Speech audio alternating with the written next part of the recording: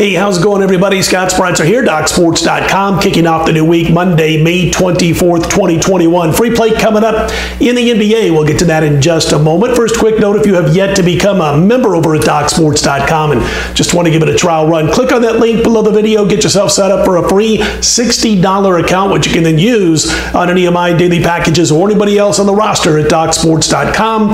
And again, it all begins by clicking on the link below the video.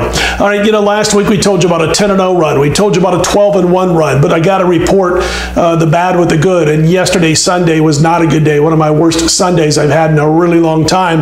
And I can wrap it up basically by telling you this. This basically epitomized my Sunday. 7-star play on Edmonton. We were up over $8,100 on our current run with our high-end NHL plays. That's 5 stars and higher. 7-star play on Edmonton.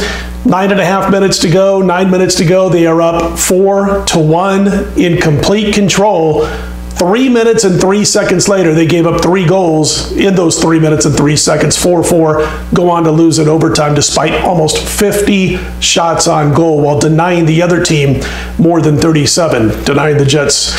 It was not a good Sunday, and I look to bounce back now because it had been a tremendous run. We even told you about 60-36 and 68-44 and all that good stuff, but time to start a new win streak on Monday. And here's what I got going on Monday, guys. I do have two sides in Major League Baseball on Monday, up about $3,400 on our current regular season run in baseball. I do have also NHL on Monday. We're right back at it again. We're still up $7,200 with the high-end plays, still up over $4,000 with all rated plays this season on a current run in the NHL. And I have NBA, a 4-star play in the NBA on Monday. Passed yesterday in the NBA, but back on Monday. A couple of Game 2 plays. Going to give you a free play here in just a moment. The other game on Monday happens to be a 4-star play. We are up 65% on our current run over the last 29 days in the NBA. So we look to bounce back. Get right back in the win column on Monday. And listen, as far as the free play is concerned, I'm looking at the matchup between Miami and Milwaukee. Bucks laying about 4.5 in this one, folks, as I cut this video.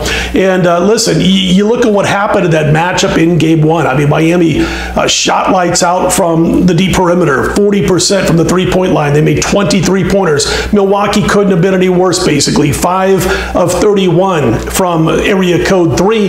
And then you had the Greek freak. You had Giannis, who just couldn't do crap outside of the restricted zone. He was over. He took 13 shots outside of the restricted zone. He made 0.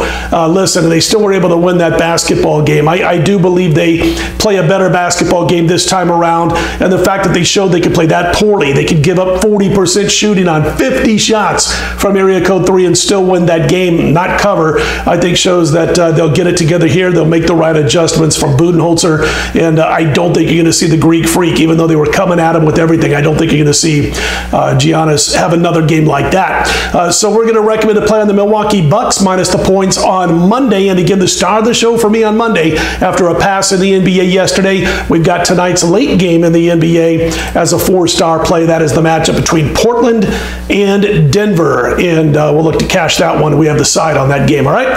So that's going to do it for this video. If you do like them, click on the thumbs up button. Be sure to subscribe. Let's get back on track on Monday. Let's start a new winning streak. I'm Scott Spreitzer, DocSports.com. Let's put Monday in the win column.